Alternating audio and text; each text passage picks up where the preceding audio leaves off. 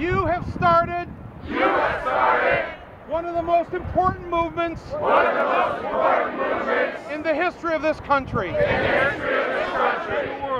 That's because this country was established as a democracy. That meant that we the people were to govern. And that those who represent us in Washington are only there by the will of the people. Every single public opinion poll shows that the vast majority of American people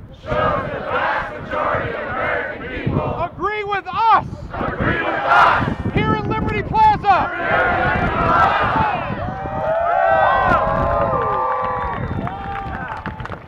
We are here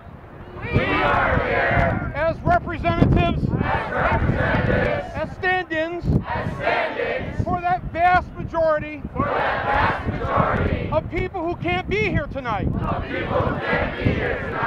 But I'm here to tell you, having traveled across this country in the past few weeks,